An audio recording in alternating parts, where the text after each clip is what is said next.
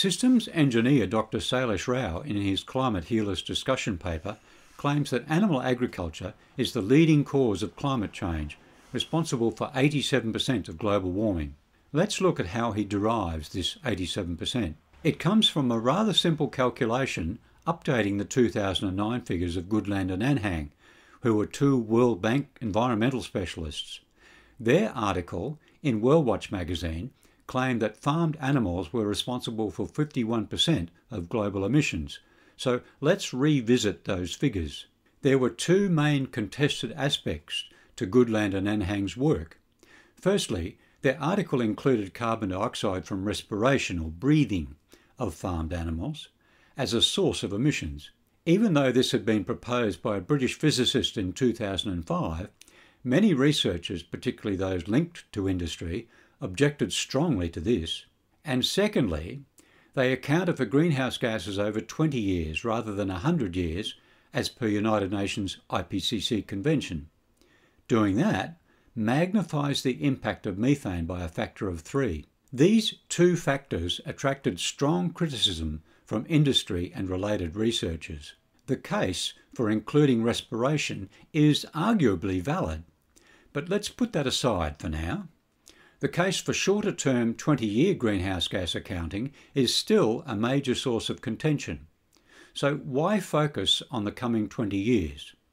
It's obvious now that we are already living with dangerous climate change, so knowing the impact of emissions in coming decades rather than 100 years from now is highly appropriate.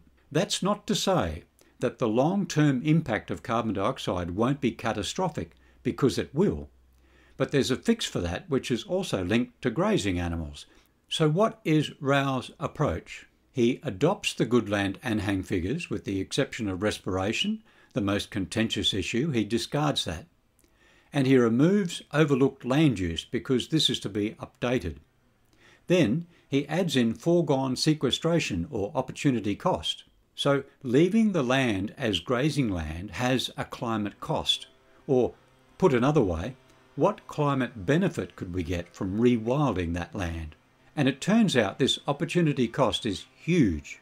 In 2018, Timothy Searchinger of Princeton Uni, along with some European experts, found that the opportunity cost of farmed animals was 5 tonnes of carbon dioxide per person per year, or around 34 gigatons of carbon dioxide per year.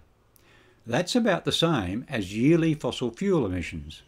So if we were to rewild the land now devoted to farmed animals, that would sequester or draw down all current fossil fuel and industrial carbon dioxide emissions. Huge.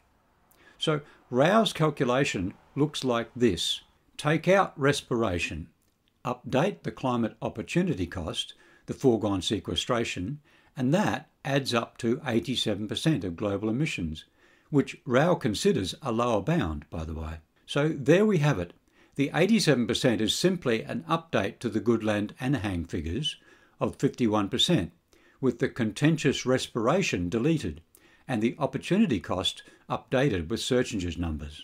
So the only remaining contentious part is the use of 20-year greenhouse gas accounting, which can be strongly argued because methane causes far more warming in the first few decades than fossil fuel emissions. Skip ahead to video 9 on cooling emissions to see how that works. So animal agriculture causing 87% of emissions is arguably correct, I believe, with far stronger supporting arguments than FAO's 14.5%. But the big difference between the two is the climate cost of leaving grazing pastures grazed. Rewilding grazing lands would have a profound impact on climate, soaking up all current fossil fuel and industrial carbon dioxide emissions.